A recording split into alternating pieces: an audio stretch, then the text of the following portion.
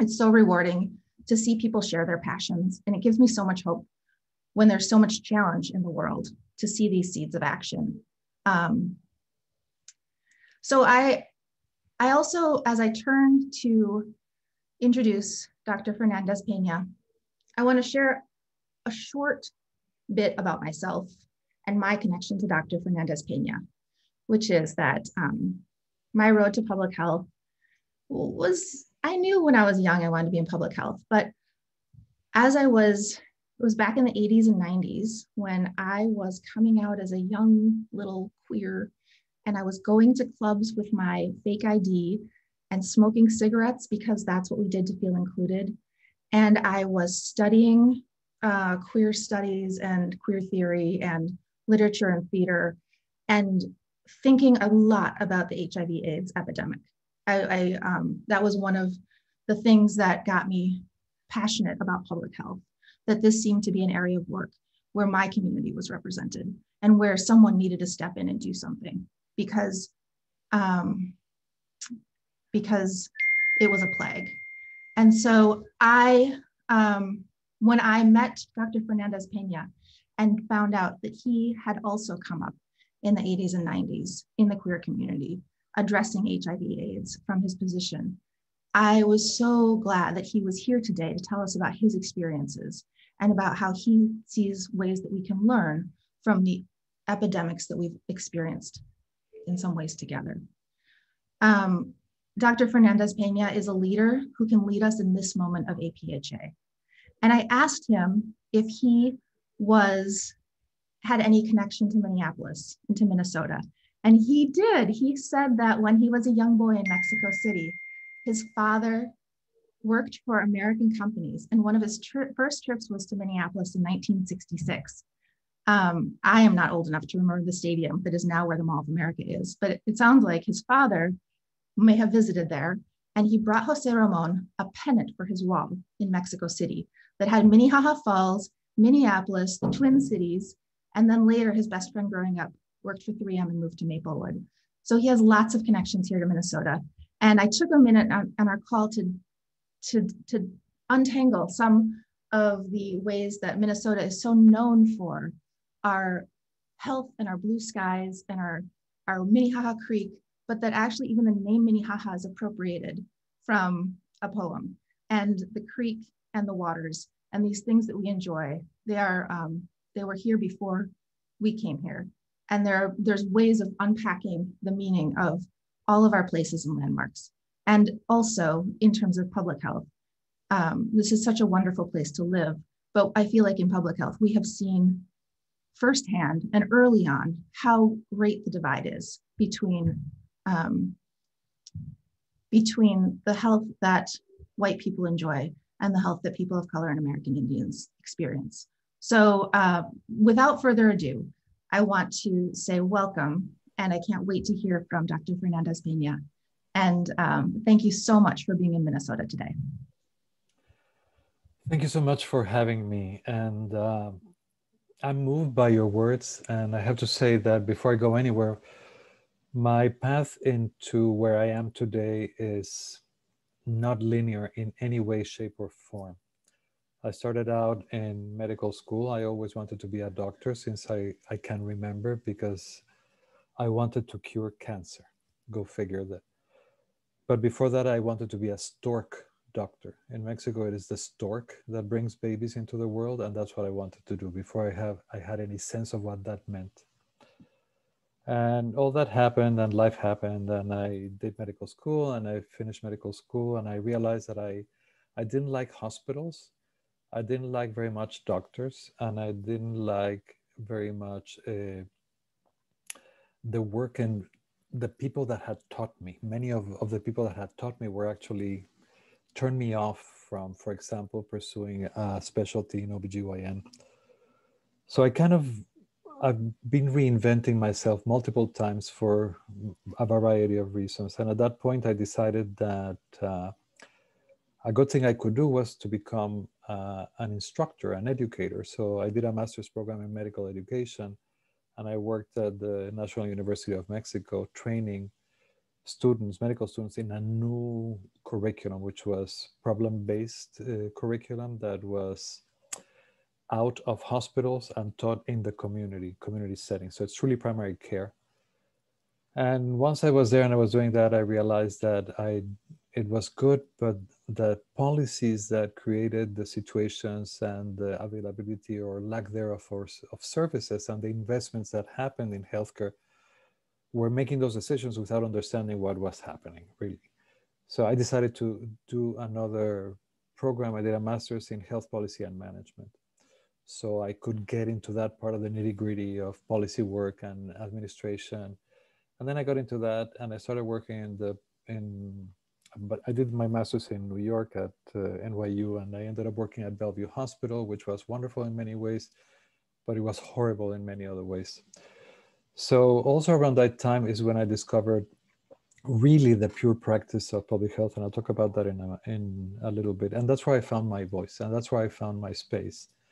And in that journey, I was just very happy a few minutes ago to meet right here my dear colleague, Ella Green-Martin, who has been walking a little path with me for the past 16 years, 17 years, since we first met as the liaisons to the caucuses of APHA on the action board. And Ella, correct me if I'm wrong, but I did think that at the time you were the Black woman and I was the Latino man. And we would look at each other and say, we didn't even have to talk. We would just look at each other and raise an eyebrow, and we knew exactly what we were talking about, right? And we followed each other, and we've been working together all these many years. Eventually, we both ended up on the executive board. And here I am. And here's Ella, currently one of the governing counselors of the association for the state of Michigan. So, for all of you students, think about where you are today and where you think you're going could change like that. So it's great to be open and to be willing to take chances and opportunities in where you're going. So enough reminiscing for that right now. Let me share my screen with you and talk a little bit about what I am prepared to talk with you today. And I think I will do it this time correctly. Can you see my screen?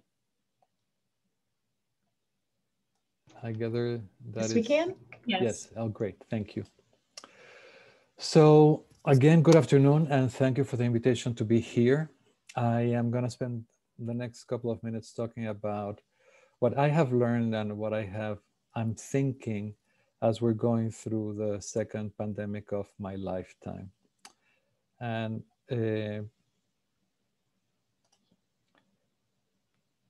I come to you from Evanston, Illinois, and I want to take a moment to acknowledge and honor the people of the Council of the Three Fires, the Potawatomi, the Odawa, and the Ojibwe, the original people of this land. And though I do not hold a Native identity myself, I acknowledge the land to express gratitude for and appreciation for its first caretakers, and to encourage you all to learn about the long history of this land.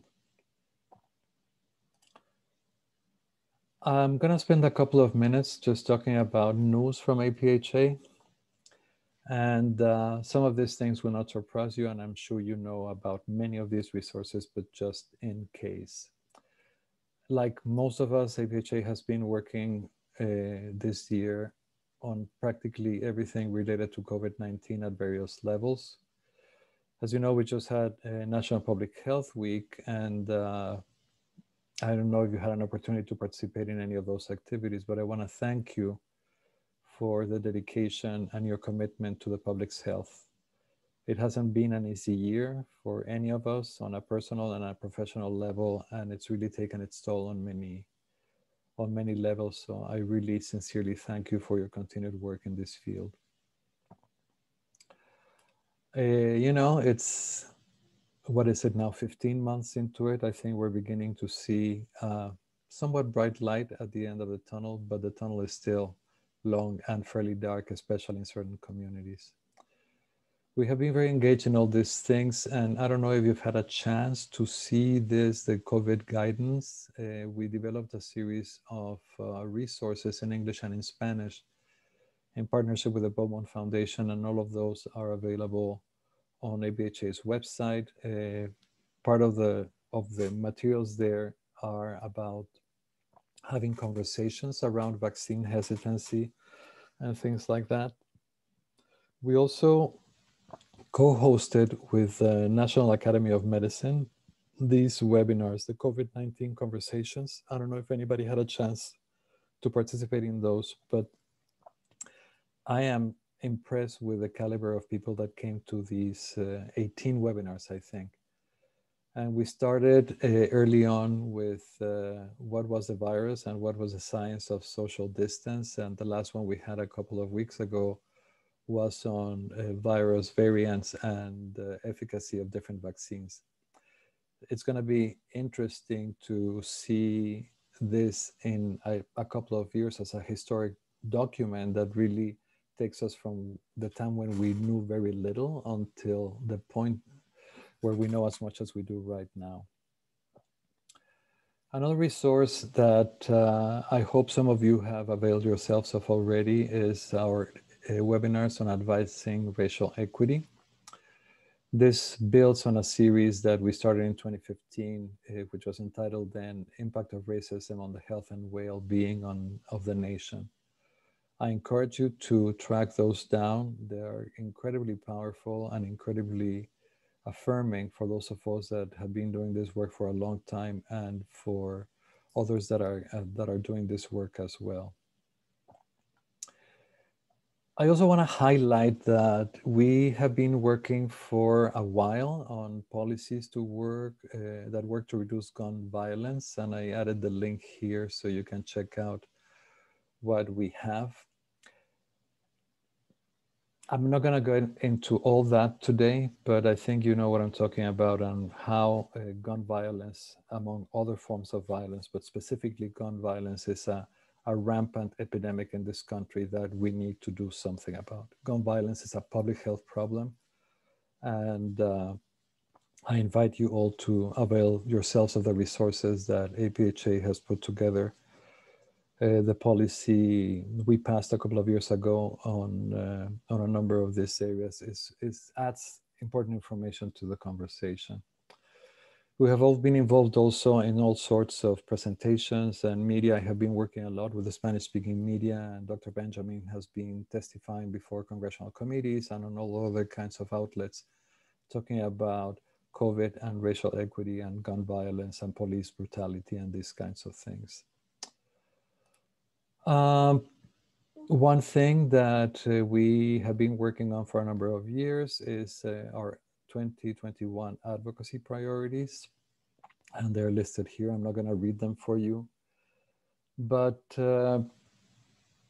this is the kind of work that we do as an association. Our staff of, I think it's 2 or 1.2 FTEs leads this work from APHA headquarters. I work through the Action Board, the group at APHA that leads the efforts to activate the membership into advocacy work. We are the ones that send the annoying emails, if you want, that say, call your congressman. I invite you to reply to those emails, to follow the instructions that come very simply attached in the body of the email, where you just click, you fill out your name, and you can send a letter to your elected officials advocating in favor or not in favor of any policy initiatives that impact the public's health. Another big project that we embarked on at the end of 2019 is the Member Unit Effectiveness and Engagement Project. I assume that Mary or Liz, you have been involved perhaps in this work. And the intent is really, or has been, to elicit from the membership of APHA, how is the association meeting your needs as members or not, and what are the areas for improvement?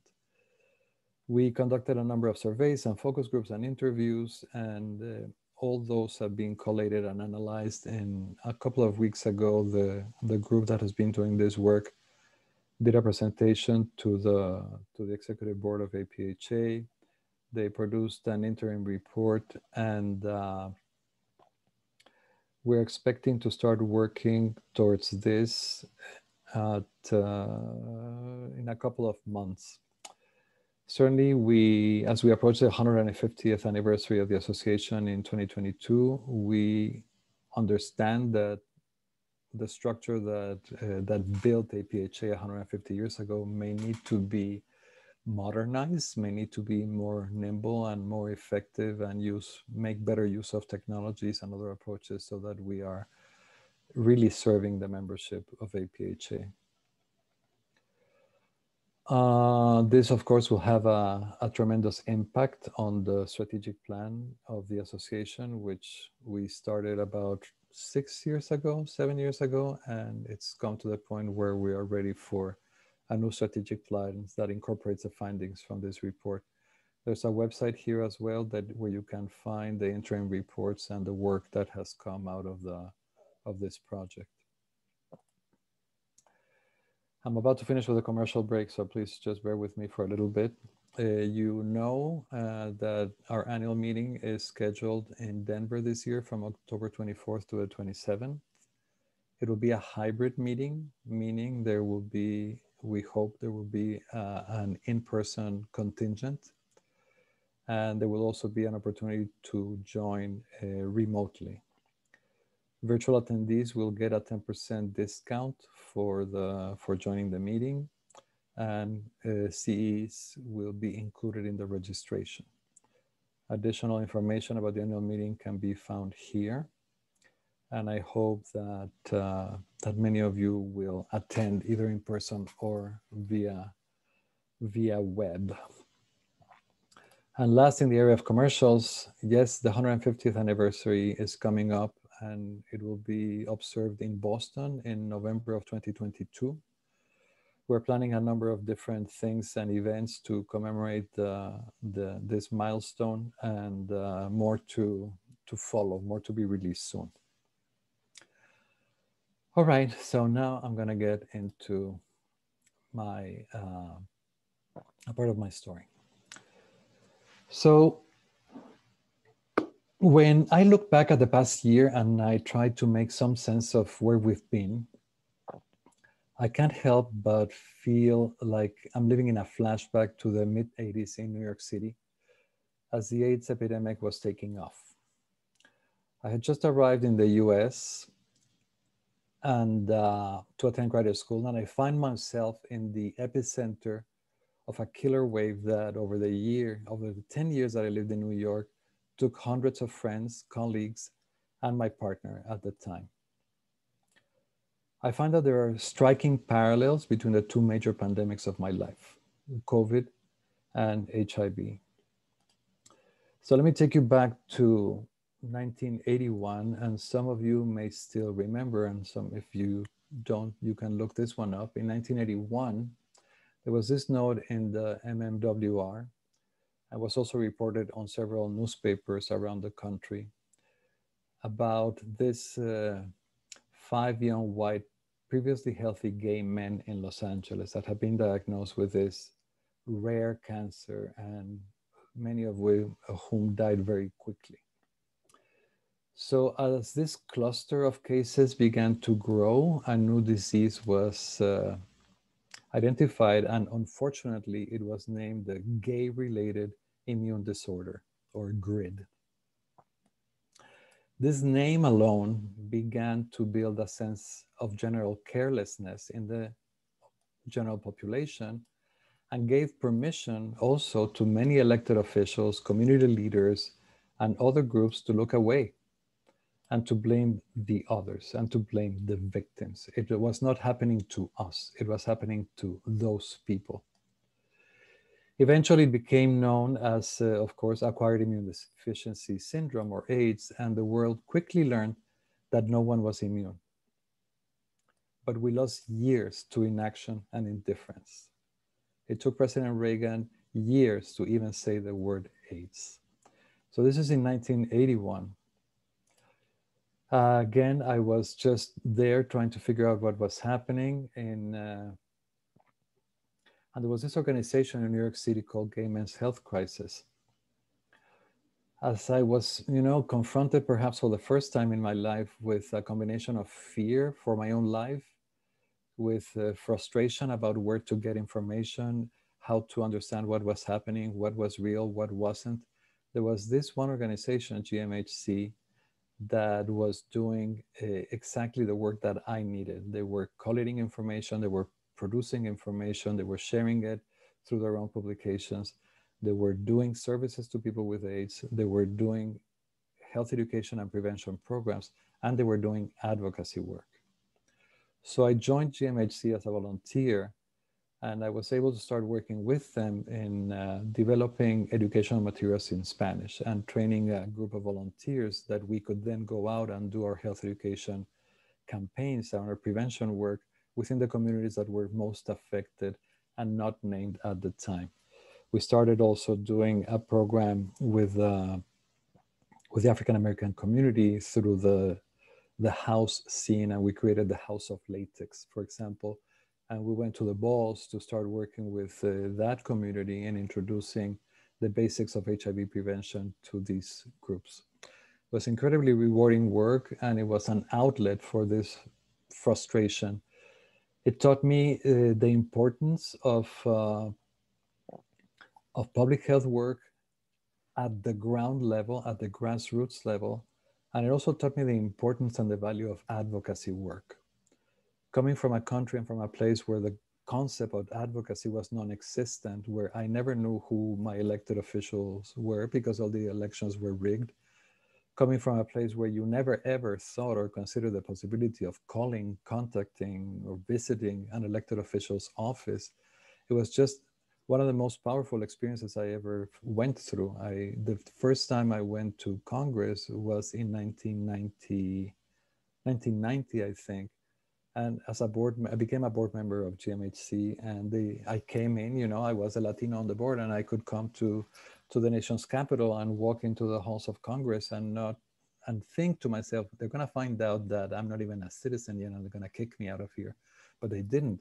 I had a voice and I could exercise it. And that was one of the most empowering experiences I had felt to that point in the middle of this pandemic.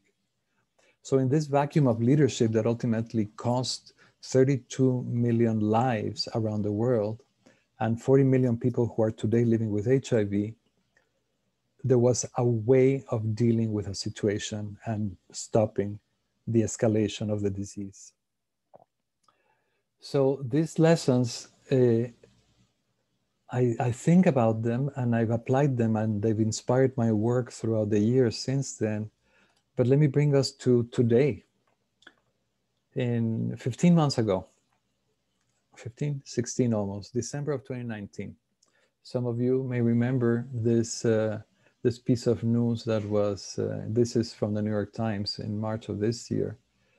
But suddenly we start hearing reports about this new virus. Within a month, the WHO declares a global health emergency. And by February of 2020, the first death outside of China is reported. By the end of that month, by the end of the month of February, there were deaths reported in Europe, Latin America, and the United States. And yet the response to this new threat was in so many ways similar to the response to the first reported cases of that other virus 40 years ago. In this country in particular, elected officials from the top down chose to ignore the threat and instead chose again to blame others. It was the China virus. It was something that was being brought by others. We were fine. We were going to be okay, and chose to turn their back on the communities that were being most severely affected. What we saw last year is in so many ways not too different from what I remember from the 80s. Like with HIV, the urgent need to treat patients consumed all the energy and the resources in the early stages of the pandemic. Prevention was an afterthought. We go to the medicalization of a public health emergency, just like we did in the 80s. There was no talk, like with HIV, The federal government showed no interest at all in developing a national prevention strategy and refused to speak about the virulence of of the coronavirus. They refused to model safer behaviors and not only delayed, but unnecessarily politicized safer choices. Think about condoms and think about masks.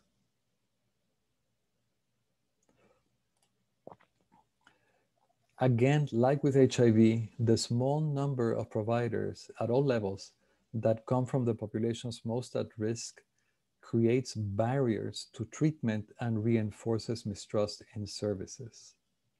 The need to develop culturally relevant and linguistically appropriate interventions programs was equally hampered, as was the implementation of effective contact tracing programs.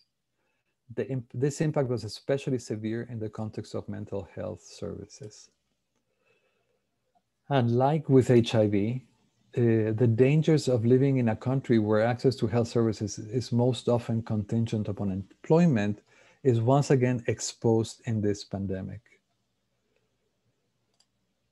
With HIV, homophobia was the main driver in the early days of the AIDS crisis. And today we see perfect examples of the impact of racism in all the structural inequities that feed the spread of COVID-19 across the country.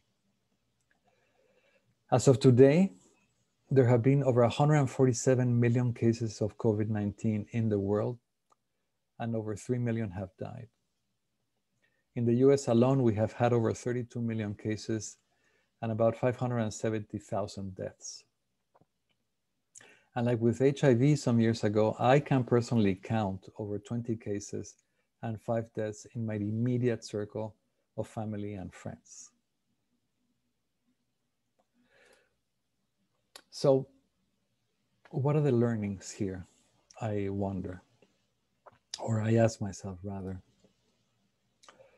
I think that the first order of business is that in order to plan coordinated responses at the national and local level, there needs to be a well-funded, fully staffed units that can effectively lead coordinated responses.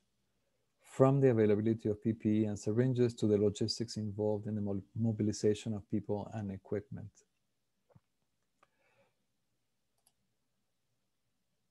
The matter of an inappropriate, or not inappropriate, the matter of workforce in the terms of, despite many efforts at many levels, the health and public health workforce continue to suffer from a tragic lack of diversity. And this in turn remains a barrier to accessing direct services and to the development of culturally relevant and linguistically effective prevention strategies. The workforce is not only does not look or sound like the population it serves, the workforce is, I'm referring to the health workforce, continues to be disproportionately allocated between urban and rural areas, or within native communities, or within suburban areas. And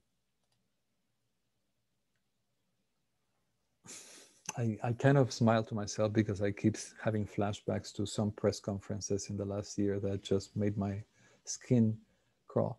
So the imperative to produce and share the evidence to support policy decision making is, I cannot underscore that enough. Data collection and dissemination through non-traditional outlets needs to remain an important part of our work. For years, I was on the Community Advisory Board of the Center for AIDS Prevention Studies in San Francisco. And when researchers were coming to the advisory board to seek comment or input from us, we asked the question, so what? And it was, if your goal was to publish an article in a journal, that's great. And who will care? What difference will it make?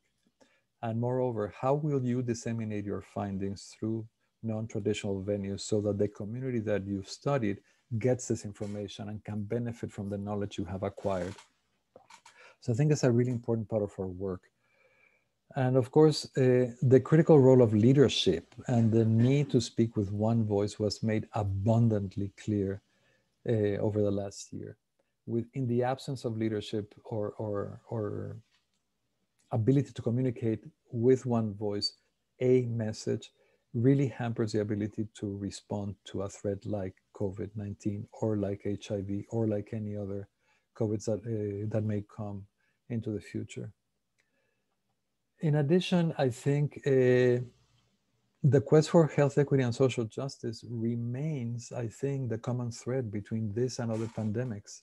We have not made changes deep enough to give us different outcomes in terms of health outcomes.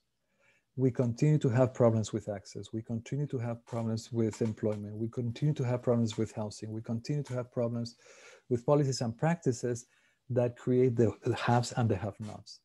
In the absence of deeply rooted changes, we will see this kind of destruction again. So this is where we need to focus a lot of our efforts, I think, in the coming times. So, for example, I want to think that when we talk about vaccine hesitancy, the word of the day these days, hesitancy alone does not begin to explain the reasons why people are not getting vaccinated. I mean, how many times have you heard that somebody could not get vaccinated because they couldn't find a babysitter, or because they could not miss a day at work, or because they didn't understand what was happening? So the importance of going down the road and going behind the questions and understanding where the problem is coming from will be a much more effective way of leading our way into trying to achieve health equity and social justice. It's an important and essential work if we're really to be able to make some changes going forward. And on a not, I mean, I'm sure you probably saw this image a few weeks ago when this huge tanker blocked the Suez Canal. And there's some people still who think that if we make personal different choices, we're gonna change the outcomes in terms of health and we're gonna be all happier if they only understood why it's important to get the vaccine. When in fact, the structural problem is 100 million times larger than the changes people could make in personal decisions. So my bottom line message and what I would like to convey to all of you is the importance of continuing to look behind the curtain. It is not the face of the problem that is the root of the problem. And if we're not willing to take those risks, I know you are, because if not, you would not be working in public health, we will not be able to change the outcome. That is, the definition of madness. And I want to bring your attention, and I appreciate Liz's comments at the beginning of this session. I want to bring your attention to HR 1280, the George Floyd Justice in Policing Act of 2021. George Floyd's death last May at the hands of police generated outrage across the country and across the world. That senseless act of violence reignited the movements rightfully demanding the end of racial profiling, police violence, and structural racism. In March of this year, Congress passed this bill, HR 1280, the George Floyd Justice in Policing Act. This bill addresses a wide range of policies and issues regarding policing practices and law enforcement accountability. It increases accountability for law enforcement misconduct, restricts the use of certain policing practices, enhances transparency and data collection, and establishes best practices for training requirements. It is now in the Senate. We're waiting for them to act. Police violence is a public health issue. I invite you to call your elected officials. I invite you to talk to your friends, colleagues, and invite them to talk to their elected officials and to find out why it is imperative that we pass HR 1280. And with that, I want to thank you again for the invitation to speak with you today. I think we have some time for Q&A. I will stop sharing my screen now. Thank you so much, José Ramón. We do have a couple questions off the bat for you. And I will start with this one. How can APHA support collaborations with other countries and with the WHO in addressing COVID-19 and other worldwide public health priorities?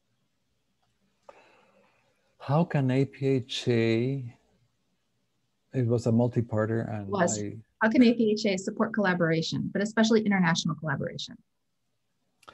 So APHA supports international collaboration through a number of partnerships with other areas of the country. For example, the country, but with other areas of the world.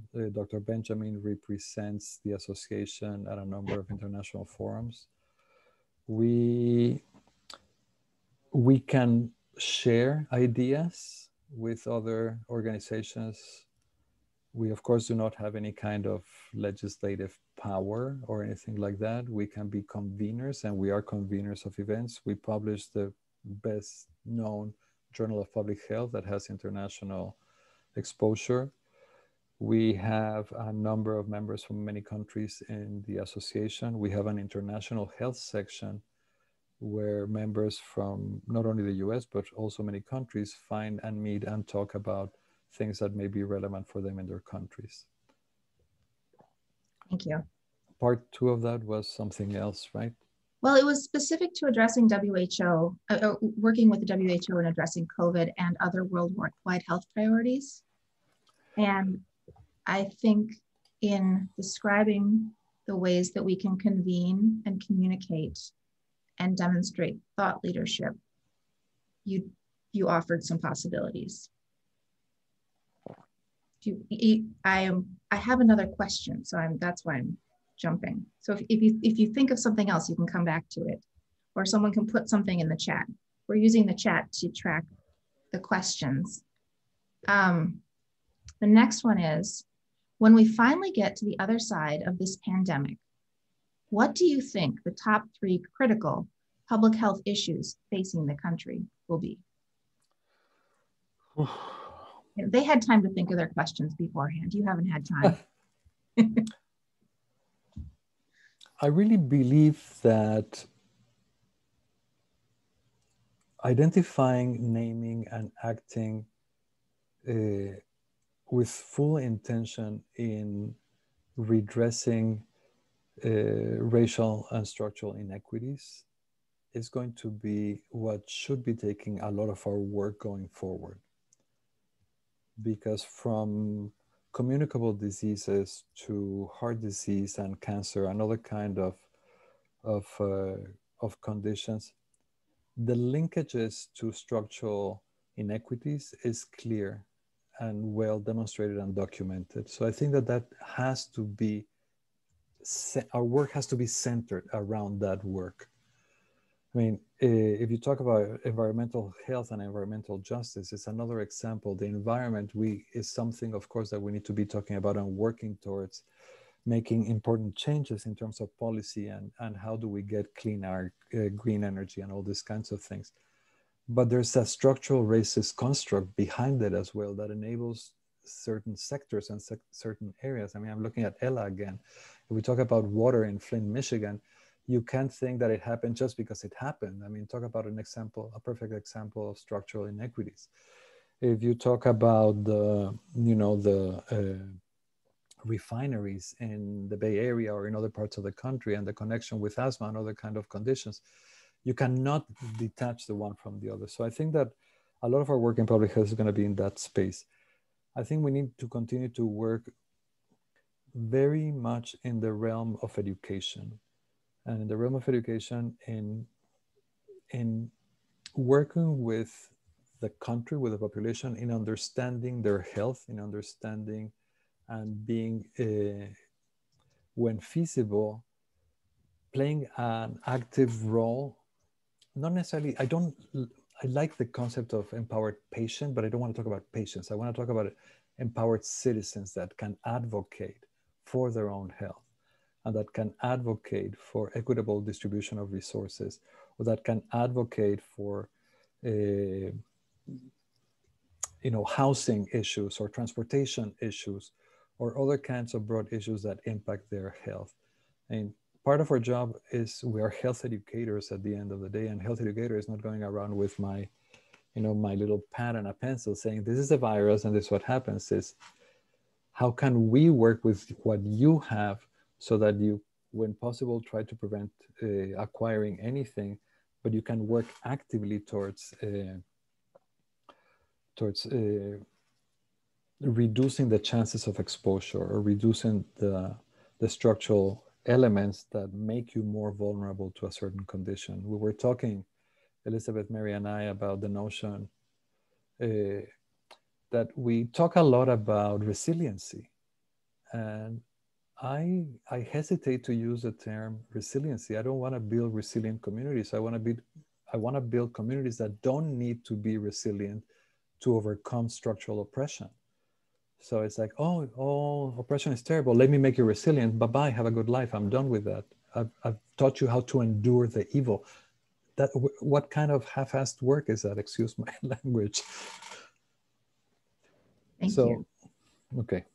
No, it's beautiful. I want to key off of your idea of empowered citizens and of activated citizens and activated all of us who are members of this public health professional community feeling activated. That is something that I share as a vision for how MPHA can move forward into the future, because we've done it before with tobacco and we've done it before with other topics. The question I got here is, how can students and young professionals gain experience meeting with their elected leaders? So if you are a student in the field of public health, I would urge you that you become student members of APHA. The Student Assembly of the American Public Health Association, I am sure you have something equivalent at MPHA. So through these platforms is where you really have tremendous opportunity to meet with people, to talk with people, to learn from people, to teach other people, to find peer mentors, and discover the journeys of public health and how in so many different places you can make an impact and you can start your path towards change. I mean, you are, this sounds corny, but literally you are the future. I mean, look at me, I'm older than dirt, and I'm not going to be around doing this work forever. I do believe in retirement and not doing anything, but it's on you. I mean, I want you to be excited about this. I want to nourish and support you, and to the best of my abilities, guide you and share with you what I've learned, so that you don't make the same mistakes I've made, that you make different mistakes and you learn from those mistakes, and then you pass it, you know, pay it forward. This is how this works, folks. This is how if I don't help you, who's going to be helping the next generation? Help sounds a little too condescending, but you know what I'm trying to say. If I don't work with you to share with you what I know, what's the point?